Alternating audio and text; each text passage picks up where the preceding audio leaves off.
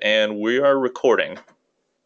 Okay. Oh, I just lost my presentation mode. Okay. Well, hopefully everyone can hear me. I just want to acknowledge the people on the bottom of the slide that helped organize this webinar, even though some of them are not speaking. And in terms of speakers, I've just listed them here, and the topics that we'll be covering. I'll try to give a brief introduction, and then we'll move on to some more specific opportunities and targets in Latin America. And then, of course, at the end, open it up for discussion. And we hope to have a lot of comments and questions and additional ideas come out of this. So I'll just first start with why Latin America. And of course, this list is very long, but you can't hardly, you have to start with the fact that there are the largest magnitude earthquakes, some of the slowest recorded earthquakes, tsunamis, slow slip events, tremors, high rates of seismicity. And all of this gives us a chance to observe sort of the full earthquake cycle at multiple scales, the pre, co, and post-seismic response to subduction zone earthquakes. There are also frequent earthquakes, and not only in the subduction zone, but also in the overriding plate. And some of these earthquakes in the upper plate are near population centers and incredibly damaging, and they've wiped out whole towns and communities. There's also 320 active volcanoes from Mexico down to Chile. We're talking about over 8,000 kilometers of subduction zone. And so that provides a lot of opportunities to study our processes, hazards, magmatic processes, both active ones and through time, because there's places where there's ancient arcs exposed down into the lower crust. And of course, there's this long continuous subduction with lots of along strike and up and down dip variations. And there's also mountain building and high topography and many lithospheric processes that go along with subduction zones. So I'll just jump in with just a couple of figures and examples to remind you of some of these things. And of course, here are some maps from Slab 1.0 of the Central and South America. The Cocos Plate is subducting beneath North America, and the Caribbean Plate in Central America, and has a lot of seismicity, has subducting ridges, and of course a lot of volcanoes. In South America, the Nazca Ridge is primarily subducting beneath South America. Again, there are ridges going down, there's changes in slab dip and changes, slab tears and changes in slab geometry. For the most part in South America, the slab extends down into the lower mantle, so it gives us opportunities to look at that. And there's places where you can see in the map of the earthquakes in South America that in parts of Chile and Argentina to the south, the earthquakes don't extend down below about 250 or 300 kilometers, but other imaging methods show us that there is indeed a slab there, and it goes all the way down into the transition zone. So there are questions about why there are big chunks of the slab that have no seismicity and others that are very seismic. And of course, there are many studies now coming out on the details of ruptures of the different earthquakes. And this is just one of many examples from Central America event in 2002 in Costa Rica that ruptured beneath the Nicoya Peninsula. And this is important because there's actually a landmass over the main part of the slip you can see in this particular joint inversion. And now it's possible with land right above that you can have a lot more recordings right above the rupture. This is also a place where there's a lot of past earthquakes. You can see those in the blue circles. And to the southeast, there's a lot of slow slip events along this margin of Costa Rica. There's also tsunamigenic events such as this 1992 event that's up dip right along the trench that generated a very large tsunami relative to its size. So again, there's a full range of processes going on that can be studied all along Central America. And there are other regions that have land closer to the trench or over parts of the seismogenic zone, including other parts of Costa Rica, Mexico, southern Ecuador, northern Peru. So these all provide advantages when trying to study this process, especially when you have less offshore measurements. And going to South America, again, there are many, many earthquakes, and I'm not going to go through all of this, but I just want to set the stage for some later presentations that just since 2010, there have been 4 significant earthquakes, 3 of them greater than magnitude 8 and 1 a 7.8. And all of these have ruptured in places where it's been a while since the last earthquake and where we know something about the previous earthquake. And so on average, the South America subduction zone produces a large magnitude 8 earthquake roughly every decade, and of course we're seeing a lot more than that just in the last 6 years. So there's a lot of opportunities to look at some of the along strike variations and segmentation, both up and down dip, and try to get a better idea of what controls some of these ruptures as well as the tsunamis that they generate. Of course, there's also a lot of work on the interseismic coupling along the plate interfaces, both in Central and South America, and this is just one example.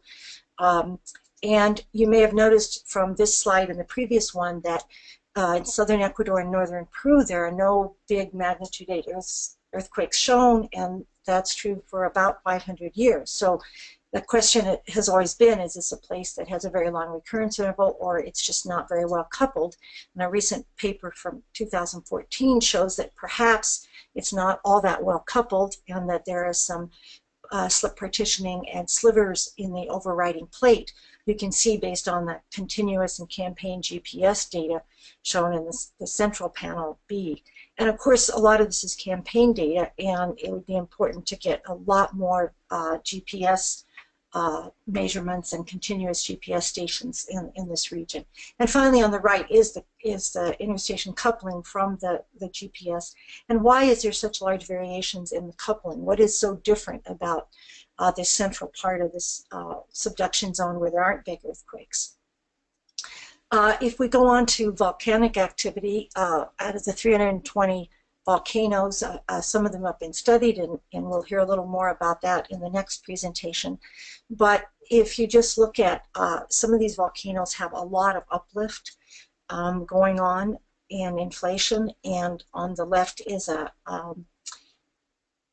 plot of the uplift for the Laguna del Mar, Chile system.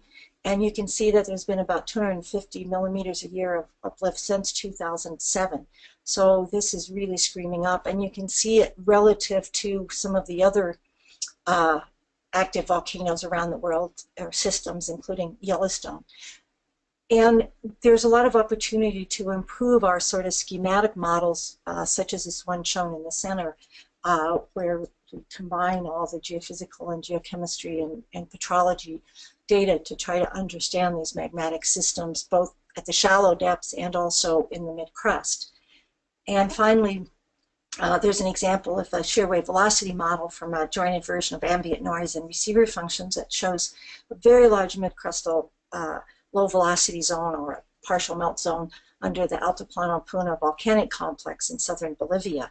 And there's a lot of opportunity to combine things like this kind of imaging with attenuation, VPVS ratios, and petrology and remote sensing to try to understand what these low velocity zones are, how much partial melt, and what they're composed of, and how they behave and how they feed to the shallower systems that actually might erupt. And finally, for those of you interested in deeper processes, there's a lot of work being done to image the subduction slabs at depth, and we're starting to get pretty good images of them. Here's just a couple of examples where the slab looks like it penetrates into the lower mantle at different depths along different portions of the South American subduction zone. And there's also a lot of other anomalies that we're seeing below the slab, for example, but there's still a lot of work to be done to figure out if those are remnant slabs or water in the transition zone, or in fact artifacts from the techniques. And much of this was done with temporary data that's been collected over the last 25 years. But clearly there's a lot of opportunities to improve these images. And I have one other example here of shear wave splitting that's plotted at 280 kilometers on top of a shear wave velocity model showing the slab in northern Peru. And the neat thing about this paper by Eakin et al. 2016 is that the anisotropy in the slab, and these are waves going right up through the slab, recorded at stations above the slab, show that the anisotropy is not the fossil anisotropy that the slab probably had when it formed at the ridge, but rather it's been modified as it's being subducted. And all of the new observations that we tend to focus on really need to go into modeling, and there's a lot of modeling going on in South America that could be improved with more interaction and more data.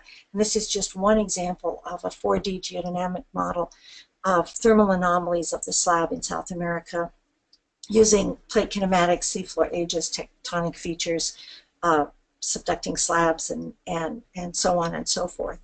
So there's a huge opportunity to integrate a lot of data into a whole variety of models and scales. There's a lot of infrastructure to work on and leverage on, and of course all of this needs to be worked out with lots of MOUs and things. But here are some of the existing seismic stations in Central and South America by type, and of course these are not complete.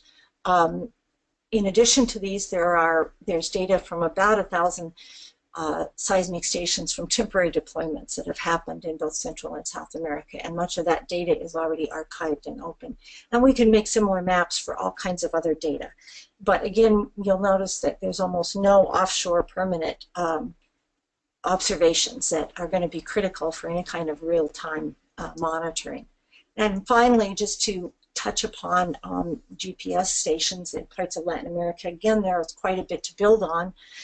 Here's one example from plate velocities in Central America, and to the right are existing GPS stations as part of the Chile National Network.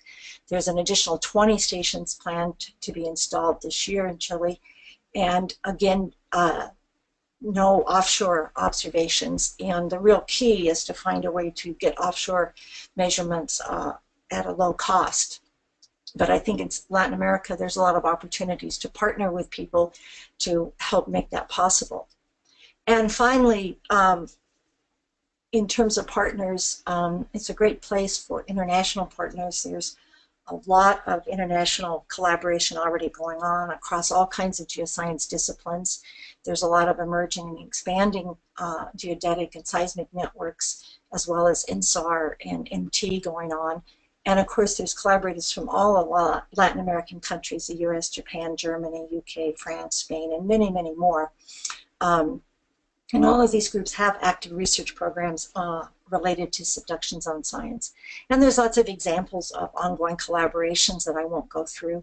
There's also a good history of multinational responses to the biggest earthquakes, and the last 4 have had international responses of various sorts.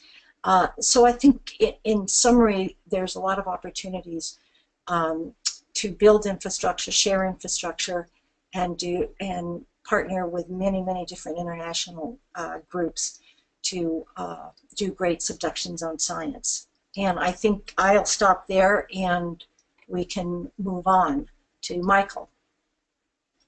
All right, thanks, Susan. Michael, I will give you screen sharing privileges right now. So you'll see a pop-up on your desktop and just select that. Where it says show my screen? That's right. Okay.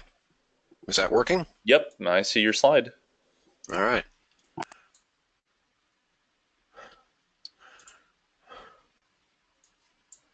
All right, so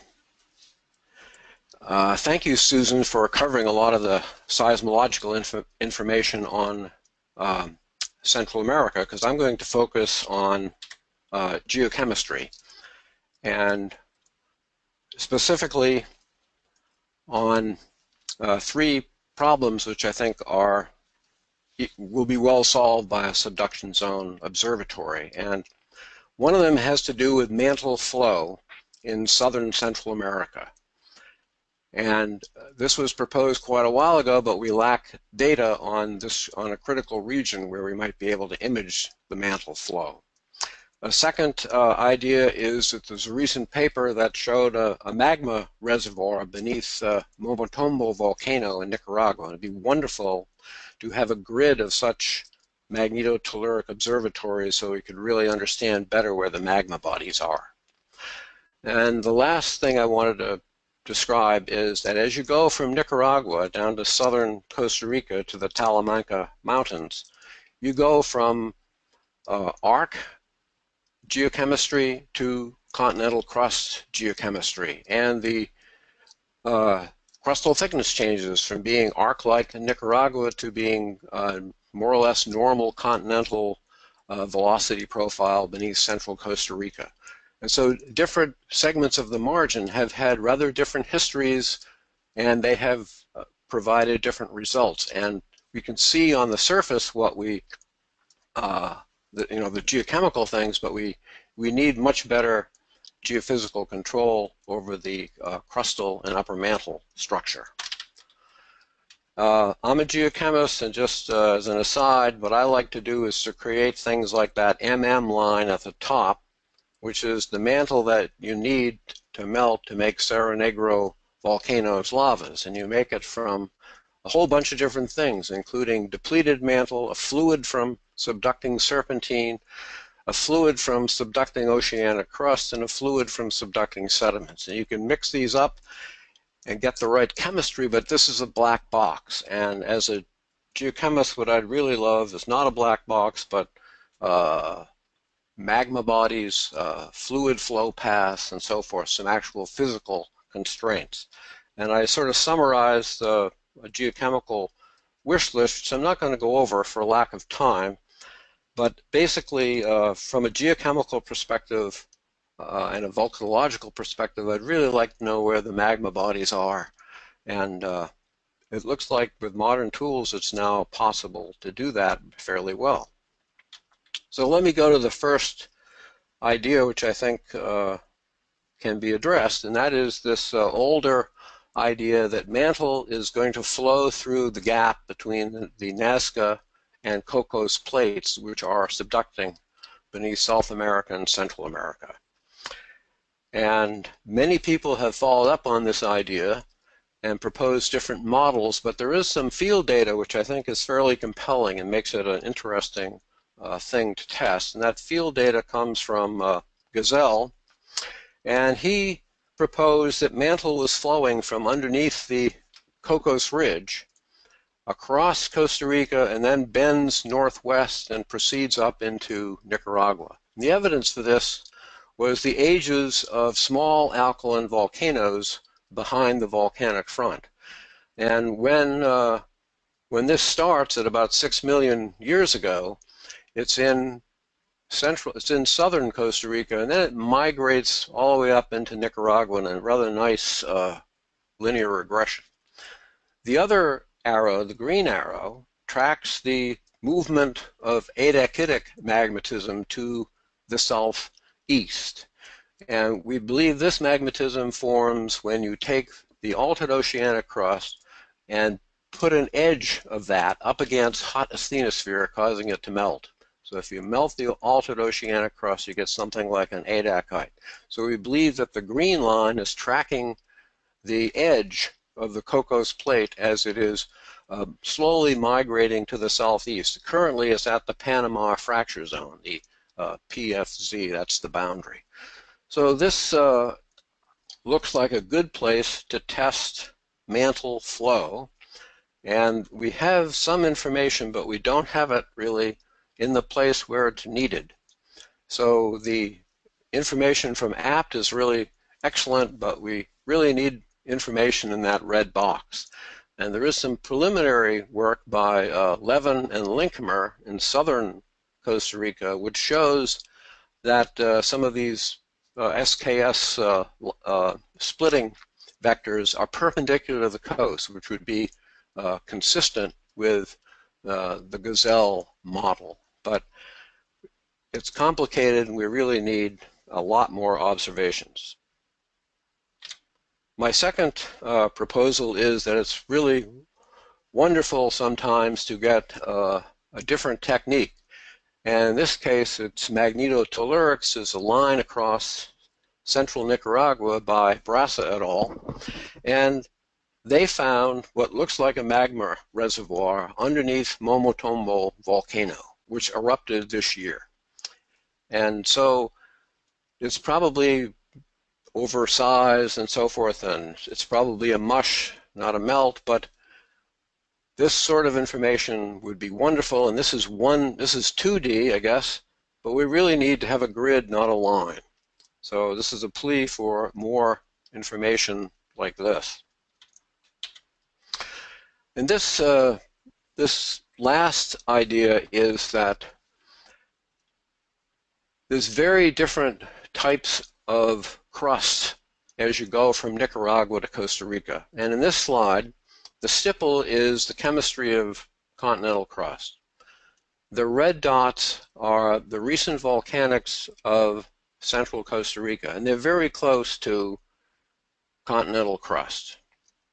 If you go back in time to greater than 12 million years, central Costa Rica does not have continental affinity. It looks like an arc. So those blue dots, those lower ones, are more arc-like. Now, if you migrate in space, if you go from central Costa Rica to Nicaragua, in Nicaragua you get a pattern very much like those blue dots. It's an arc pattern. So in central Costa Rica, it used to be like an arc, but now it's like a continent. So something has happened, and it would be wonderful to be able to see geophysically what has gone on. And we can see some of that. So in this diagram is the seismic refraction line by the Wyoming group, which went across the Cordillera, the Valle Central and the Cordillera Central of Costa Rica. And the line that they got is that blue line in the diagram on the right. And it is a slower velocity than typical crustal profiles for island arcs. And it's almost as slow as continental crust. So it's a pretty close, or maybe just touching the top of continental crust. So this is a place where a little bit of continental crust has probably been made in the last couple of million years. And if we look more broadly at the margin, there's a region down there called T-continental. That's the Talamanca mountain range in southernmost Costa Rica, and it's much higher than central Costa Rica. And the chemistry of the youngest volcanics is very much like continental chemistry. So it's a very good continental analog geochemically, and we don't have sufficient geophysical data to know what the crust looks like. And if we look at other areas, Nicaragua is not continental at all geochemically, and it's the crust is 30 kilometers thick or so. If we go a little bit further south into northern Costa Rica, you're sort of in between continent and arc. And then in central Costa Rica, it's almost continental. Get down to Talamanca, and it does in fact appear to be continental. So having SVOs in various places will allow us to look at the different experiments that nature has run so that we can compare the different results that we have to the geological history we can infer from the surface, and I think understand much more about the process. So looking broadly at wider areas is something I'm much in favor of. And I think that's about 10 minutes, so I'm done. All right, thanks, Michael. So our next speaker is Alan Husker, and Alan will be presenting from slides that Susan is projecting. So Susan, I'm going to kick it back over to you. So you should see a prompt on your screen to show your screen. Perfect.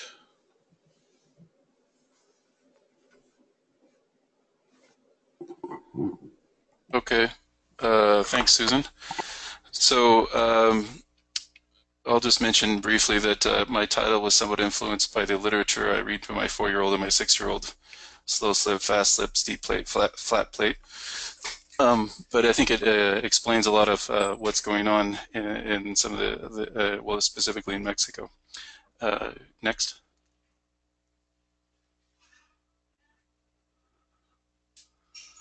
And so this is just the Google image of the from Mexico all through Central America.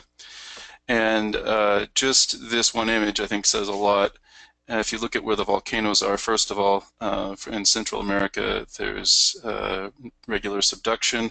The volcanoes all sit pretty much right at the coast. You can tell that there's just regular steep subduction. Whereas in Mexico, the volcanoes are quite a ways inland, and you can, like I said, just from looking at this one image, see a huge difference between the two. The other thing to note is with the distance of the trench from the coast. In Central America, it's about 130 kilometers on average, except for Costa Rica, the Nicoya Peninsula, which has already been talked about.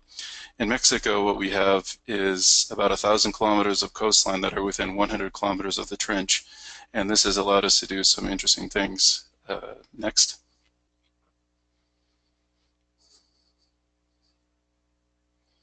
So here's an image that shows some of the different experiments that have happened up until now. So the squares on this are different experiments that are mainly temporary experiments, except for the orange squares. The orange squares are the permanent stations that we have. And then the dots that you see are is the seismicity, and they're color-coded by depth. So you can see how they go down as the plate dives. So the plate goes from the trench to about, it dives down to 40 kilometers depth at 150 kilometers from the coast, or from the trench, excuse me, and then it turns and becomes just incredibly flat for another 150 kilometers until right to the edge of the volcanic belt. And so the interesting thing here is just how incredibly flat it really is. It just really seems to stay right at 40 kilometers depth for that full 150 kilometers before it dives down again. It's just the flattest, longest slab that we have. It seems to be observed so far in the world. Next. So what we have, what's shown here is the earthquakes, and as was shown on a couple other slides, one of the interesting things we can see here, as also on the Nicoya Peninsula in Costa Rica, is that since the land is so close, the coast is so close to the trench, the seismogenic zone actually goes beneath the land. And so we've been able to put some experiments right above the seismogenic zone and see how some of this, when it makes some observations directly there. So another interesting thing about this, that one of the papers I'm working on right now with colleague Luca Ferrari is because we're able to use land-based studies, we also can combine that with some geology. And so he did a geochemical study that looked at this geochemical pulse as it moves from west to east across the southern part of the, well, basically right along the coast, the southern coast there. And I apologize, the figure is coming out in black. It should have a white background, but you can still see those dots, and those are the measurements of the geochemical dating of the dates of the magma along the southern coast there. And so what's interesting is it lasted about 10 million years in each point along the coast, except for in the Guerrero Gap. So the gap, in the gap, there was a magnetic pulse that lasted for about 40 million years, which was much longer than any other point along there, 45 million years. And what we also see combined with that is there's a slow slip event. So that large red circle right in the middle of the image is the largest slow slip events that have been recorded in the world. They're roughly about magnitude 7.5, and they occur about every 4 years. And they seem to actually go up and invade into the seismogenic zone. And so one of the things we're looking at is that we think that we've also been able to do magnetotelluric study here as well. Speaking of magnetotellurics, and we see that the fluids seem to be trapped right at the interface there, and it combined with the evidence from the geochemical study, it looks like we're really, there's some body that's come up that's been embedded there that's really trapping the fluids at the interface and allowing it to have lower friction or and making it so there's slow slip that actually goes up into the typical seismogenic zone. So it's a combination of different techniques that we're able to exploit since we're so close to the trench. Nonetheless, offshore, we really don't know what's going on, and that's where we're limited to a large degree. We don't really know how far off the coast this slow slip event goes, how far is this body off the coast, and so that's where it'd be really interesting to see some of these things. Next.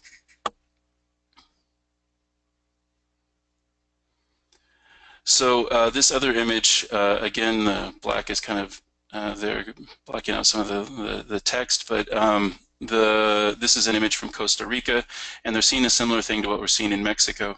That is that the slow slip or transient slip seems to be separate from the regular earthquakes. That is, you have either stick slip or or transient slip, but the two seem to be separate. So this image comes from a paper by Tim Dixon, and in the middle is an inversion that actually wasn't done by him, it was from another paper from Thor Lay's group, but the blue lines represent the just a regular earthquake that occurred, a recent magnitude 7+ earthquake, and then all around there's slow slip in the red, and so there's the accumulation of the slow slip, and you can see that it's separate from where the regular earthquake has occurred. And so one of the interesting questions about slow slip in general in the world right now, well, at least I think, is that if you have magnitude 7s, earthquake 7 to 8, it seems to be that they're separate from where the slow slip is occurring. But there's been a couple of recent examples, particularly in Japan and I think Chile now, where there's been slow slip just before the big earthquake, and the large earthquake invades into the area where the slow slip occurs. But here you can see an example, and also in Mexico, where it seems like the two are separate. So I think it's kind of an outstanding question as to the role that is to be played between the slow slip and the regular stick slip earthquakes. Next, please.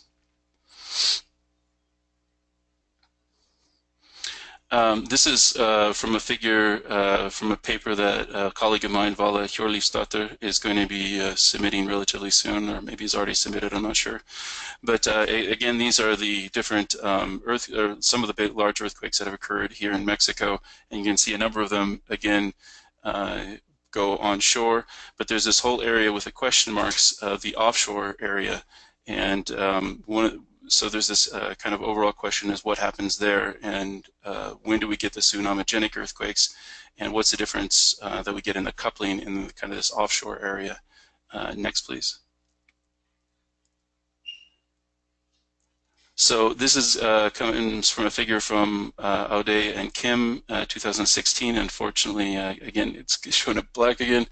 But this is just a typical subduction zone kind of image. And there's this general kind of overall model that's coming together where you have the regular seismogenic zone that is stick slip, and then just down the dip of that is a transition zone. And this is some sort of transient slip. This is typically where the slow slip occurs, and tremor, and then further down is stable sliding zone. But just up dip of that, of the seismogenic zone, there's nothing shown really on this figure, and I think it's kind of an open question as to what happens right near the trench. And so one of the interesting things here, right on this same figure, the 2002 earthquake that's just south of the Guerrero Gap, right at the trench, appears to be the slowest earthquake recorded, at least according to Joran Engström in the catalogs that he's looked at. And Vala is also looking into this, and it seems to have a slip on the order of about 1 kilometer per second, the rupture speed, I mean. And so it's an incredibly slow earthquake, and it's, of course, right at the trench. And so I think one of the things that is interesting to investigate is this difference or changes between transient slip to seismogenic zone and what happens up at the trench. And so we have 2 different types of slip, or maybe 3 different types of slip occurring. So we have the regular kind of big earthquake seismogenic zone, we have something really close to the trench, and then there's something down dip of that, which is the transient slip where the slow slip occurs. But there's a number of different types of slip that are occurring along the trench here. Next, please. Again. This is also from Vala, some other work she's been working on. So one of the interesting things, these are magnitude 7-ish or above earthquakes. Two of them from 1982 and one from 2012. The 2012 one was much larger, and you see to get the signal right at the same level as the other two, she had to multiply it by 1.7. But you can see that the seismic signals are just incredibly similar from these three different earthquakes. And so Vala's looking at these different earthquakes all along the coast here and seeing, there's this question, can large earthquakes repeat? And it seems like at least the seismograms look incredibly similar. And what's interesting is some of the earthquakes sitting right on top of each other seem to have very, very similar seismic signals. The waveforms are just identical practically. There's a close-up you can see of the initial waves also just below the figure here, and they just sit right on top of each other. But there's also some that look just incredibly different, sitting right in the same place, or at least been located right in the same place. In fact, there was one in 1950 that was located right in the same place as these other three earthquakes and has just a completely different signal. So one of the questions here is, can we have repeating patches for really large earthquakes? This has already been identified for small earthquakes, but I think there's a lot of work that could be done, or that Vala is at least interested in, that we can look at large earthquakes as well for the same question. I think that's all I have. Next, please. I think that's done. And I think I've used up my 10 minutes. Okay, that's all. Okay, well, let me switch it over to Onno. And Onno, you did want to present from your computer, correct? Yep. If Correct. it works, I'll do that. Sure, let's do that. So you should have a prompt to share your screen. Yeah. Perfect. Okay. So my name is Onno Onken, and I'm the one from the other continent. I'm sitting back there in dark Europe right now. I'll be reporting on an initiative that has been ongoing for a few years, but that is growing as we're sitting here, and you'll likely be hearing new initiatives or components next week during the workshop. Now, part of the motivation of this has already been discussed by Sue, but I'd just like to come back to this one important issue, which is nicely shown in the middle part of this plot, where Chile really sticks out with the global seismic energy release of the last century, indicating that this is where most of things are happening. And from the right panel, you've seen that it takes about a little more than a century to fill nearly all gaps along the South American subduction zone with earthquakes. But there's one big one that's remaining right at the bend, the so-called Iquique Gap. And on the left side, you see that this is also one of the places where we have substantial locking and potentially substantial slip deficit that has been accumulated since the last big rupture in 1877. Now, the left panel also shows that we do know something about the degree of mechanical coupling between the plates. And there is a crude but not very clear relationship between the individual rupture events that we know of and this kind of kinematic locking. But as we are all aware, this is kinematic observation. It doesn't necessarily directly translate into physics, and this is quite obviously one of the big challenges. So fortunately, we do have a historical record in this area that also shows us, at least for some of these parts, the earthquake history since arrival of the Spanish. And in this gap in northern Chile, we've seen it closing in the past few years, starting with the Tocopilla event in 2007 and the major Iquique event that happened a little more than 2 years ago. But as you see also on the right side, there is a remaining deficit that is equivalent to a real nice and big one, and we simply don't know whether it'll come in a single one or in a number of individual events. But again, all of this makes this prime target area to really understand what is happening. And the simple plot, conceptual plot that I'm showing here is, again, alluding to the fact that the key questions that is really motivating much of this is not just the earthquakes on the plate interface, but it's the interaction between anything that's happening in the upper plate and the plate interface itself.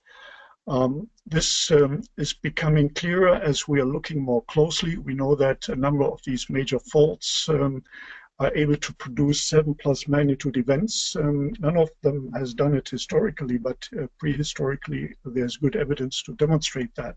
And there's increasing evidence to also argue that some of the volcanic activity seems to be related to either upper plate earthquakes or plate interface earthquakes. We hypothesize, obviously, that there's interactions between these and some kind of feedbacks, but there is very little observational evidence to underscore that. So the obvious challenge is really how does one go forward in observing something like that? And this resolution plot just points out that if you want to capture the full range of displacements over a range of timescales, you need to make a major effort to capture the entire range of velocities that can emerge. And basically, this is what it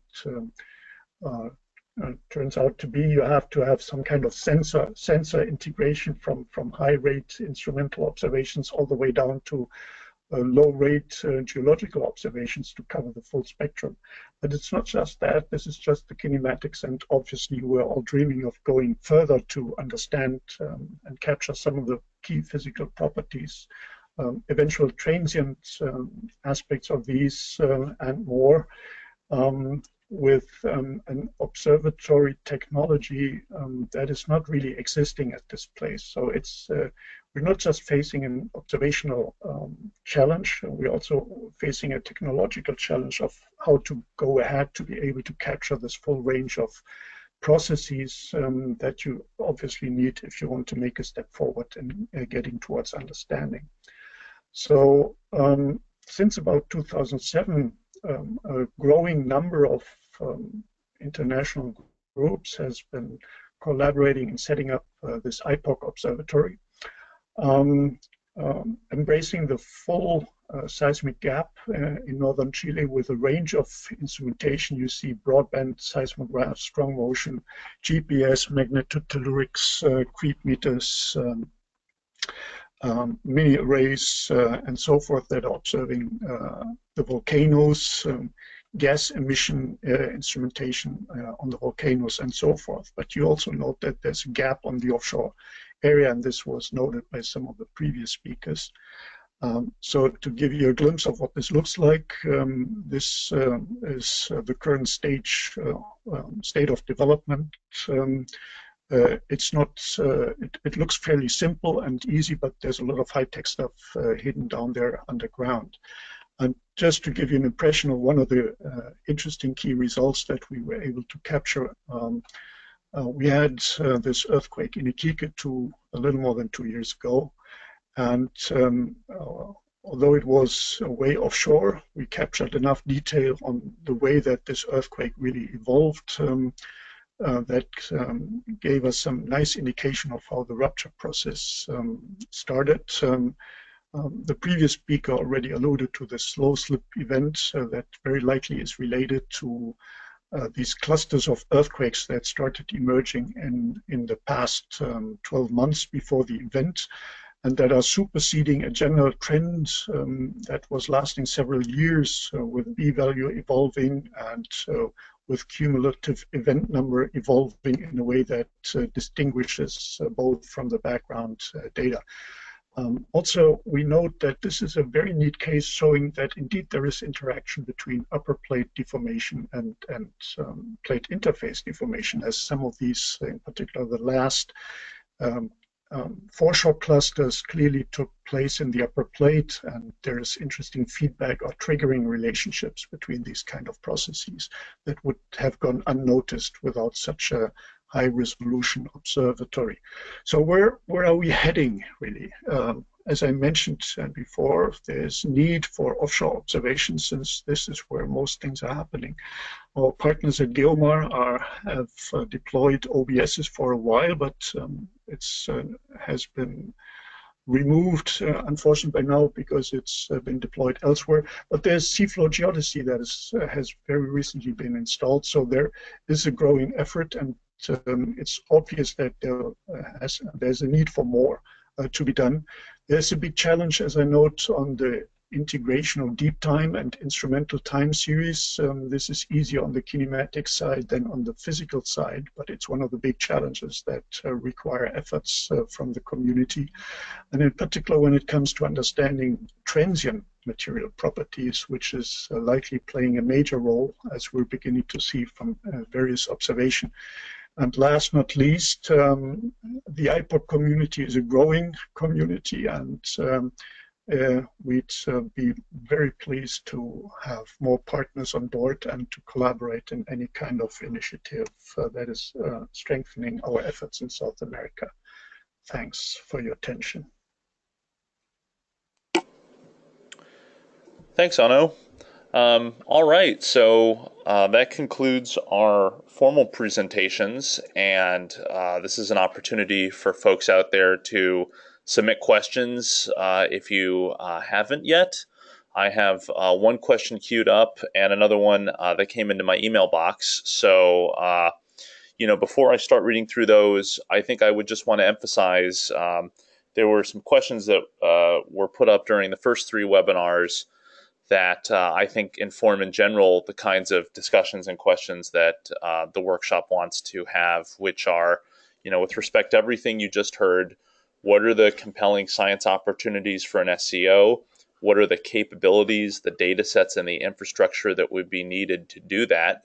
And what are the sorts of partnerships, both internationally and, starting out with this, if it starts in the U.S., what would be needed logistically to make stuff like this happen? So let me, as people submit their questions, let me start with what I have. I have a question from Noel Bartlow, and Noel asks, this is for Alan Husker, do you have an estimate of the fluid pressure or effective stress in the Guerrero SSE region?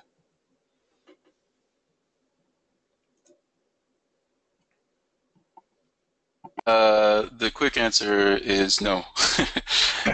We're working on it, but no, we don't have like, if you wanted me to put a number to it, there's no real number at this point. We know that there is high port fluid pressure, but beyond that, there isn't an exact number. There's a thesis by a student of Victor Cruz's who's specifically working on this right now. And I guess as that comes to light, I'll tell you about it. Okay, thanks, Alan. I have a question from Terry Plank, and Terry asks, I agree the imaging of subvolcanic magma bodies is happening now and should be useful for answering the fundamental problem of why magmas stall where they do. Her question is, do MT and seismic tomography converge on imaging magma bodies in the same place, or are they responding to different materials, such as magma, mush, brine, or CO2 and or fluids? Well, this is Susan. I can begin to answer that, and I think that's exactly why we need a lot more work. In some of the places I'm familiar with in South America, they're not showing things at the same depth, and so we're trying to figure out if it's a matter of technique or are they really sensitive to different things, because ultimately you would like to do a joint inversion with MT and seismic, for example, but if they're sensitive to different things, then that might not be quite appropriate. So there's a lot of work to do there. My own sense is that they may be sensitive to slightly different things, and so we need to be careful. But there's a lot of other kinds of data to add in, more data on attenuation, better data on VPVS ratios, and more experimental work to connect seismic velocities to the physical state.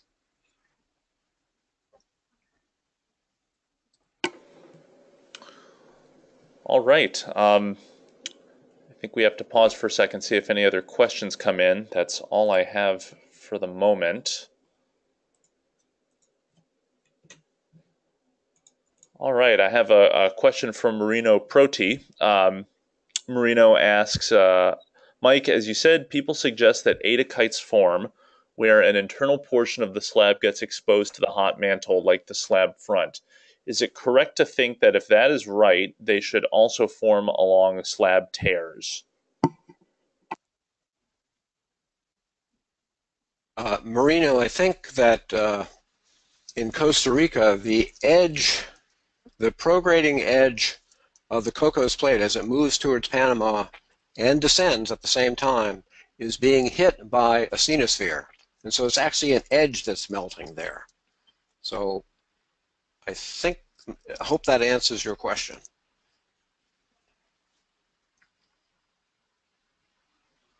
I could just make a comment on that. This is Susan again. I think we're seeing a lot of places along South America's subduction zone where we think we're imaging slab tears, and these would be great places to try to look at that in much more detail if we could get better images and integrate with more of the petrology.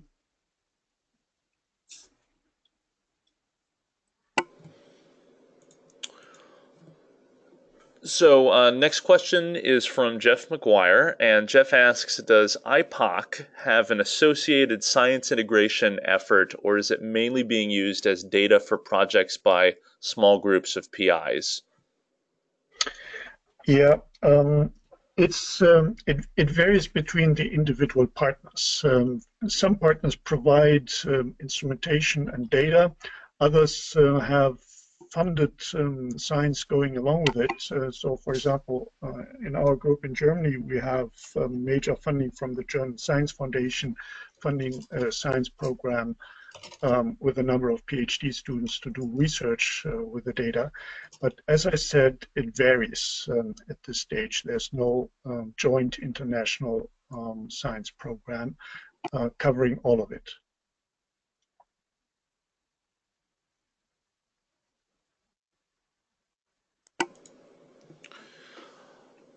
Great. Next question is from Mario Ruiz, and Mario asks, study of tsunami paleo deposits may enhance our knowledge of past subduction seismic events. Is there any initiative to study these features in South America?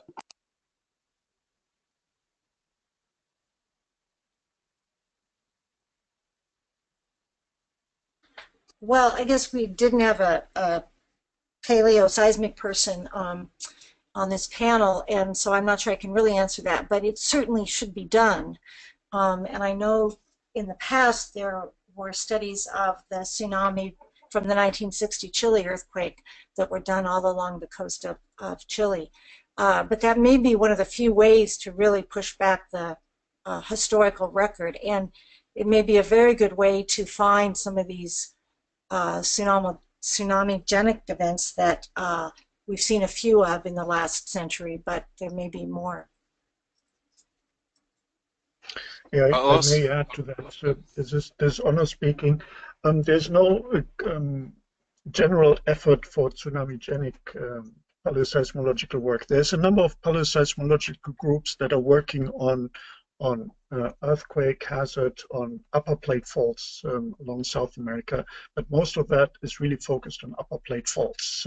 There's very little paleoseismological record of interface earthquakes other than tsunami-genic archives, and that would definitely be a great value since most of our historical record is just about 500 years old, and that's not even very complete in many places. This is Yoli from Mexico. There's a couple of groups here in Mexico working on paleoseismology. Actually, Maria Teresa Ramirez is going to be at the Subduction Zone Observatory workshop next week, and she's the one that is working on the subduction paleoseismology. This is Alan. I would also mention that Maria Teresa, the same person, has done some work in Chile, and I just seen her give a talk, and I can't give any details, but she's seemed to. I think there has been work done in Chile, but I just don't know the details. Good. I have a comment from Philip Ruprecht, and he writes, I would like to add 2 points to the presentations that are worth noticing about the Latin American SEOs that stand out compared to other convergent margins. Point 1, The Andes are unique in connecting magmatism, tectonics, and ore mineralization processes. And point two, in addition to the many earthquakes, Chile is also the site of the recent relatively large silicic eruptions worldwide, just in the last 10 years. So understanding silicic magmatism is really best done there.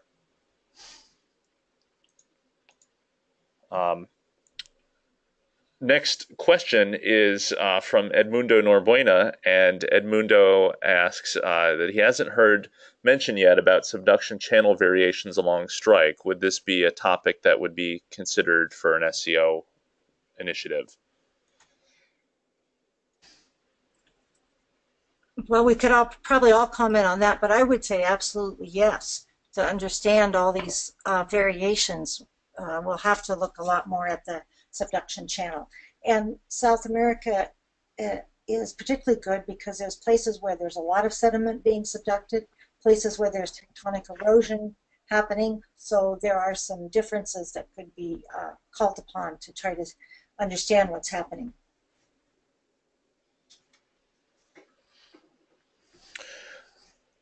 Just following, we've gotten a few more comments, and one of them was from Teresa Ramirez Herrera at UNAM, and she adds that there has been some effort to look on study tsunami deposits in both Chile and Mexico.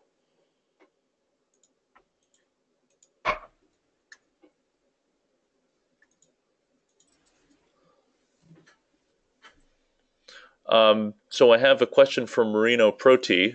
And Marino asked, does anybody know of a place in Latin America where the seismogenic zone of megathrust earthquakes is shallower than 10 kilometers on land? We are submitting a white paper for drilling OSA, where the interface is 4 to 8 kilometers deep under the OSA Peninsula.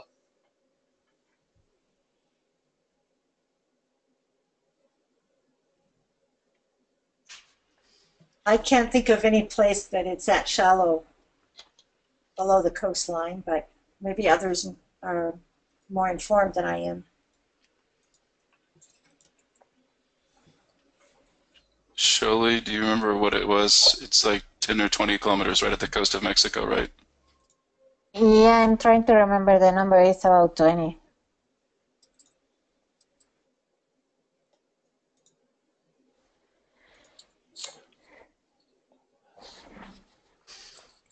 So I have a comment from Jonathan Bedford that's more of a logistics one, and that involves maybe where this would go forward in the future for GPS and geodesy. His concern was just that logistics of running a campaign GPS network can be tricky depending on how the size of how large the team is for that, and his example is doing work in Chile with only a couple people results in slow progress. So I guess something to keep in mind for implementation.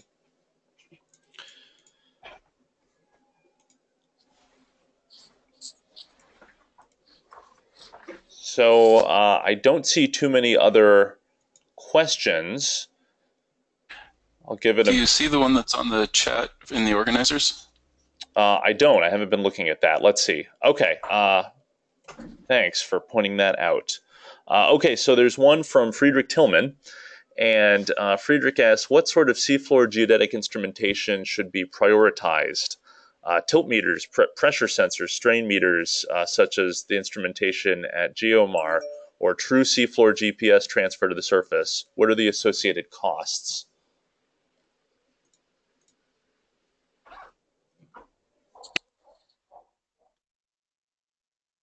So I don't have a lot of experience with this. We're starting to work with a Japanese group installing, with Yoshihiro Ito, installing OBSs and OBPs off the coast of Mexico.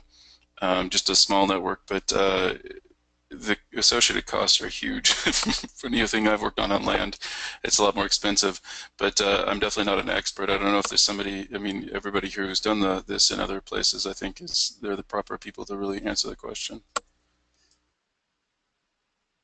Well, all I can say from the GeoMar initiative, which is basically built on acoustic transducers and pressure sensors that they're deploying on the seafloor offshore northern Chile.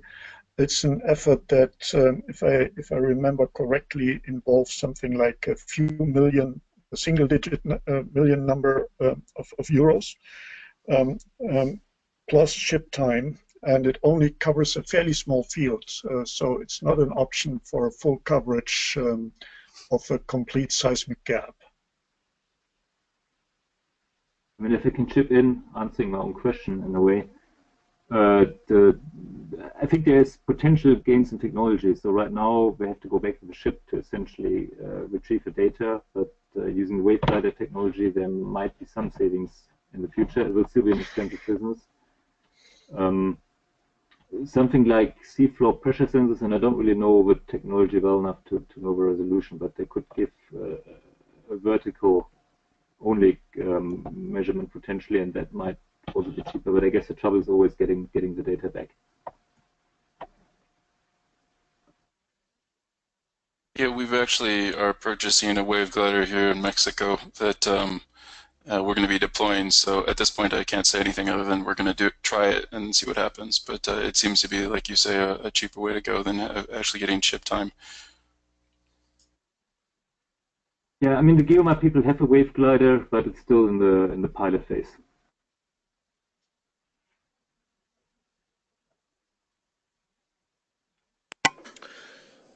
So I have another question from Teresa Ramirez, and Teresa asked, does anybody know on specific efforts to constrain long-term geologic to short-term GPS deformation, spatial and temporal changes on the subduction upper plate, i.e. the forearc?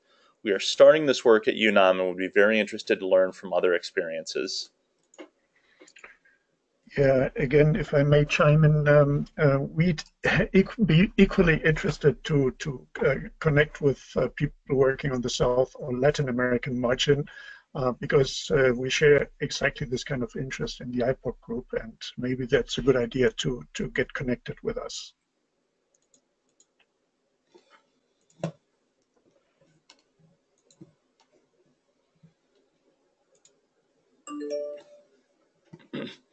I have a comment from Jeff McGuire, who says at the workshop there will be talks on robotics possibilities for both seafloor geodesy and getting the data back from seafloor seismic networks.